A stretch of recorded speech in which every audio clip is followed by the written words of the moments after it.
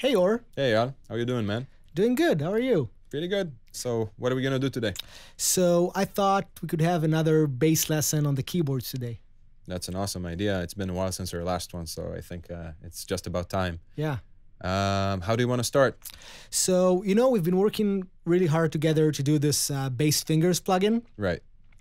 And it's cool. It's been a lot of fun to do it. But now that it's done and it's out, I want to know more about how to play more like you. Yeah, how to actually play bass. Yeah. Right, that's cool. We can start off by something simple and then make it more complex as we go along, like everything we do. Right. So I think you're already set up to play something like this.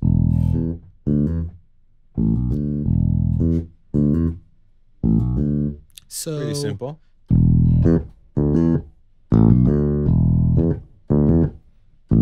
Yeah, it took me way longer to figure this out, so way to go. One of the more important elements in playing bass is actually choosing the right location to play the same pitch, because let's take this E, for example. We can play it at exactly the same pitch, but in different positions and different locations on the fretboard. Huh. And as you can hear, I'll play it again. It's exactly the same, but the voice kind of changes and becomes more rich in the low end and low mids, and less kind of punchy and trebly. Right? Yeah, that's interesting because as a keyboard player, I'm not used to that at all. Like I have the one E that's here or the one A that's here, and that's it. Yeah. That's part of the problem sight reading on these instruments is you got to think ahead because the same pitch is located in different places. Huh. But that also helps us kind of create a lot of variety in the tone. So how about we take that same phrase and move it around on the fretboard with the position selector. All right. So play the same thing, but move to a position 5. It should sound something like this. Awesome. So I did map this to the different keys. So I got position 0 here, which we started with, and I got position 5 here. So that would be 0. Yeah. That would be 5, right? So exactly.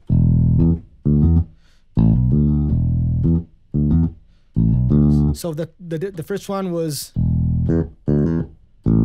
and this one is exactly. Nice. Yeah, that makes a huge difference when you're in a band context. Sometimes when you work, let's say when you accompany certain styles, or if there's a prominent singer, you want to avoid the open strings and all the positions that kind of give out a more trebly, high midi tone and compete for that range, right? So if you want to go even a bit darker, you can play the same phrase and move to position 10. Yeah, but as you can see right now, you're playing on the same string because you didn't unlock the B string. So you can go to the string range and kind of move the slider to also include the B string. And then you'll be able to play something like this.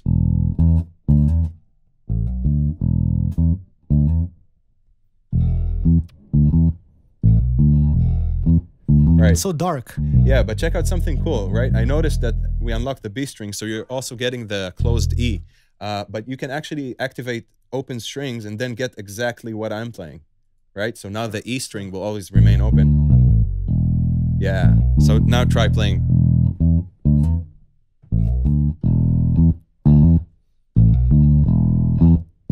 Right. So I'm getting the darker tone, but I'm still getting this bright, big.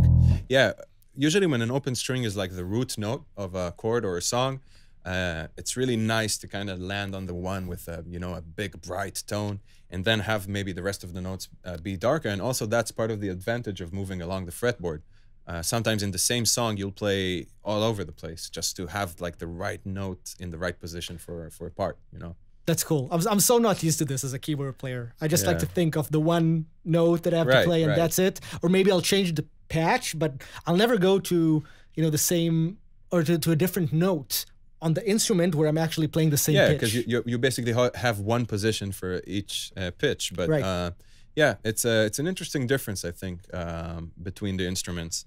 And I think it's also like, in terms of tone, it's the best EQ ever. Right. Like instead of changing knobs or anything, just researching like positions for notes and seeing the difference in the mix It's something I think every bass player should have like as a first tool in his, toolbox. Totally. Yeah. But also it's harder to learn, right? Because you got to learn all the positions. Yeah. At first, like you start by dividing it into boxes, in kind of the same way that the plugin operates in a way, and that creates a lot of order. But then you start to think of the instrument in a more complete way, and then you progress from there. Awesome.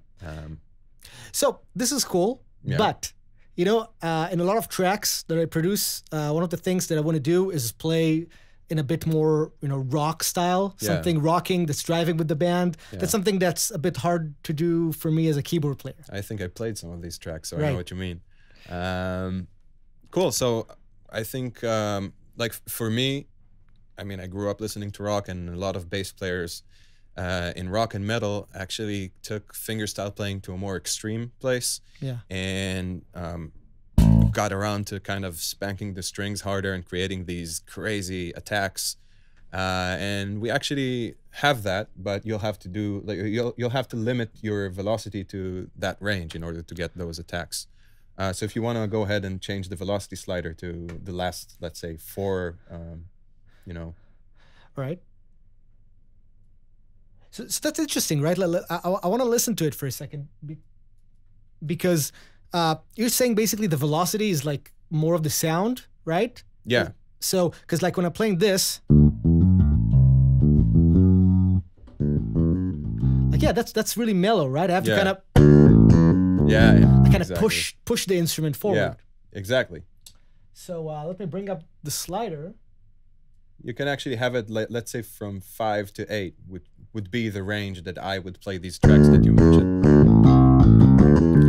So I get a lot of like buzz and noise out of the instrument, right? But we can do the same thing as before. If you want to get rid of that and kind of put it in a better context, the actual riff you're about to play, I would play on position number 5. So. Yeah.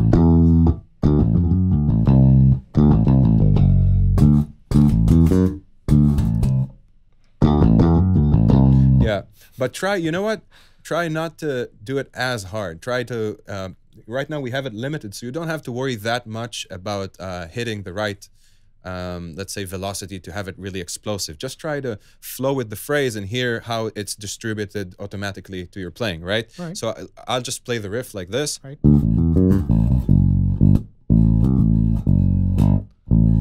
Right? So. Yeah. Yeah. Something like that? Yeah, that's pretty cool, because you can see right now that let's say your minimal velocity is still very punchy and aggressive. And then when your hand naturally kind of hits the keyboard harder, in the same way my hand does, you get that explosive kind of plucking noise. Yeah, and those artifacts that come with all that styling of heavy playing. Pretty cool. So yeah.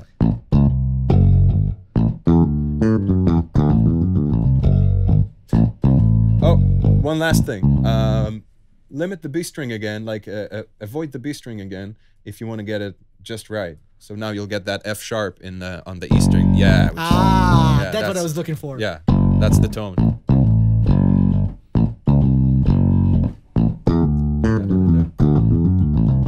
Exactly. Yeah, that sounds great. I'm sorry to say it's like it's my samples and it's saying it sounds great.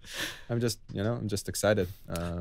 All right, so this is cool, but I'm a keyboard player and I know this is a bass, but we like to play chords. We were kind of bored with just playing single note all the time. I like playing root notes.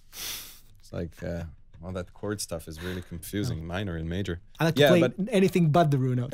Anything but the root. That's why we work well together. So try and play some chords. Yeah. All right. You can just go ahead and do that, and we'll see what happens. Yeah. So how about you start on the 0 position though? So it's first of all really muddy. Yeah. Yeah, you're also not getting all the voices that you're actually playing. So let's figure out what's going on, all right? Let's try and play G minor chord, G, D, and B flat, but on an octave higher, right? Right. Because when playing bass, yeah, exactly. But you can hear it's it's not the most appealing tone to that chord. Yeah. So a cool thing to do would be to have the position slider way up here on fret 15. I think you have that mapped. Yeah.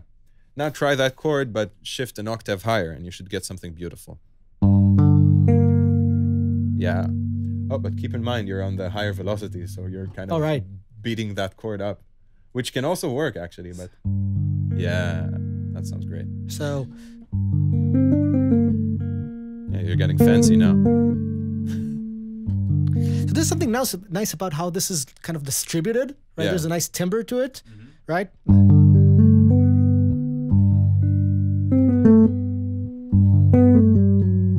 Right, there's something nice about the fact that you get this correct polyphony here, but then this kind of limits me, so I got like a legato sample here. Yeah, that's the thing. I mean, the plugin, not just a plugin, but a bass kind of keeps you in context in that way, because the voicings that I would use, I basically, each string is able to produce a single note. Yeah. So I only have a maximum of, let's say, 5 notes that I can play simultaneously. As opposed to a keyboard player, we can just like lay down on the keyboard. But that creates kind of very interesting voices and very interesting soprano movements within the chord, like you just did something like.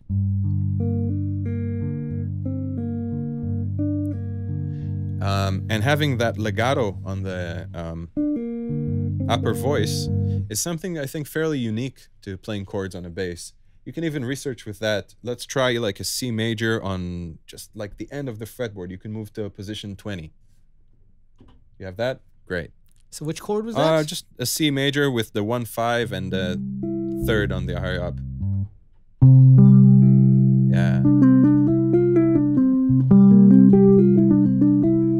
See, there's something really nice in that area. It's very delicate and precise. It has like a sweet kind of attack, and then it decays kind of fast because the string is really short up here, you know?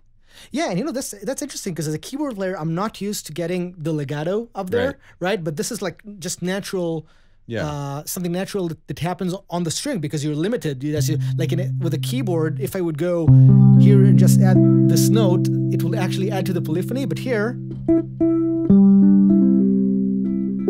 yeah, exactly. I kind of get the polyphony up there, right? Like it's kind of limiting me, but it also gives me like some flexibility on being melodic up there. Well, what's really cool about it, yeah, that's beautiful.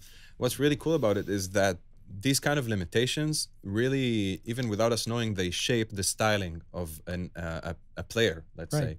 So, like when the 5-string bass came along, you could do more with it, right? But there's still those limitations. So people go on adding strings and, you know, creating new instruments. But there's something about these limitations that kind of spark creativity in a way, you know? So if you're like, let's say you're a keyboard player and you're limited in that sense, it would necessarily make you, you know, play stuff that you wouldn't have otherwise. Yeah. And these limitations also is what makes it be like really contextual as a bass, not just a keyboard instrument, you know?